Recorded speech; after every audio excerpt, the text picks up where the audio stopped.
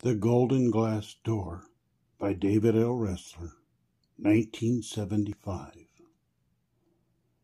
He looked at me, and he smiled, and he said, "Take my hand, child. Come walk with me, come talk with me, and live peacefully. My son, take a look through the golden glass door. Take a look, and you will see why the sun doesn't shine anymore. Take a look, and you will know why there's a dead seashore. Take a look, and you will see why the birds don't sing anymore. Yes, it's true they make a sound, but it's not a song of peace. Like the creation, they're crying out to be set free.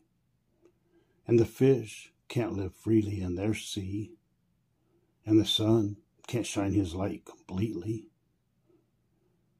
Yes, my Lord, I can see it now, and the earth is crying out.